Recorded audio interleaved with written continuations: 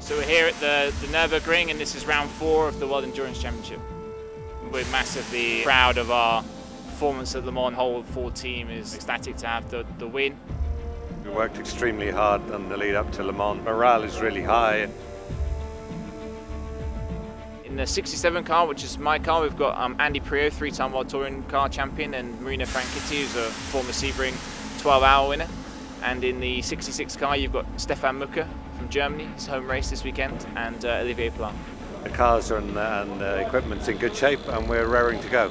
Now it's time to get into the meat of the WEC season and get some good results. 6 hours on the clock, and it will be 6 hours of total commitment and action as we go green and unleash at the front of the field over 6,000 horsepower.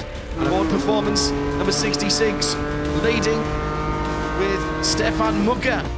We're settling into a groove, but got caught up in some traffic. Fords ganging up on the Ferrari, massively aerodynamically dependent, those Fords. They are a work of genius. This is now 3rd position in GTE Pro with the 66 Ford of Stefan Mücke. Richie Stanaway and Harry Tincknell duking it out on the circuit. They'll be coming in shortly as well.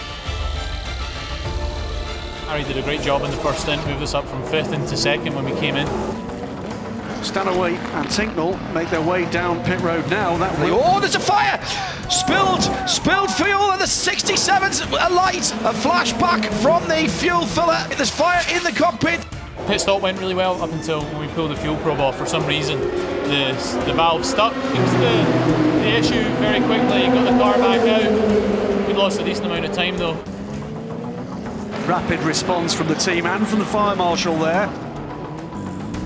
3 hours and 51 minutes of racing still to come.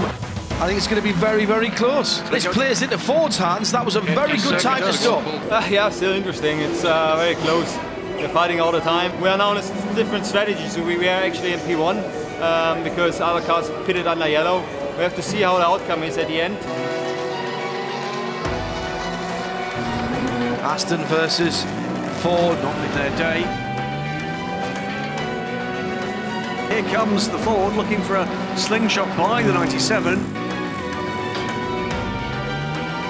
Pace on the car is really good. We're putting down our fastest lap times right now. We got about 35 minutes to go.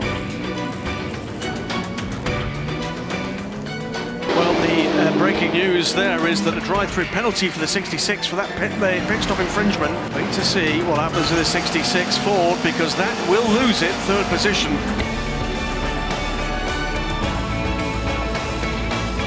Ollie Pla's gone through in 4th place for Ford, backing up their win at Le Mans. Very harsh penalty at the end. Sometimes you got to take the rough with the smooth, eh? Head off to Mexico next time, and we're going to go show them what we got. Hopefully we can make our way towards the championship. We'll do our best.